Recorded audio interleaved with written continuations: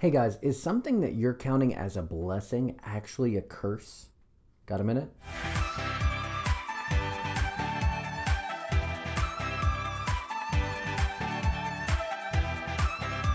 Let's look at scripture. Look, I know you are depending on Egypt, that splintered reed of a staff which pierces the hand of anyone who leans on it. Such is Pharaoh, king of Egypt, to all who depend on him. So they're talking about Israel leaning on Egypt. In the Old Testament, a lot of times whenever we see Egypt, we think of the world. Moses helped lead people out of Egypt. In the same way, we want to come out from what it is, the sinful world. So now the Israelites are depending on Egypt. They're depending on something from the world in order to meet a need for them. So they're comparing that to a staff that's splintered, and as you lean on it, that breaking away, your hand becomes pierced and maybe even stuck to this staff. In the same way, there are things in this world that we rely on, that we spend time leaning on, and we use it in order to get to a goal, but it's not good for us. As a public school teacher for many years, I've watched families lean on and rely on the public school education system in order to raise their child. And then we want to be upset whenever we have somebody that doesn't have the same morals as us that's teaching our child different morals or different thought processes. And we want to critique and criticize it whenever we should be the one that should be carrying it, not leaning on the staff.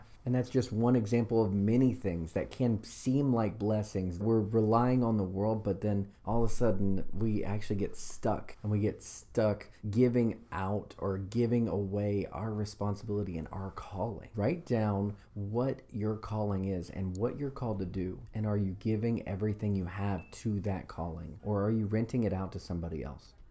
Thanks for taking a minute.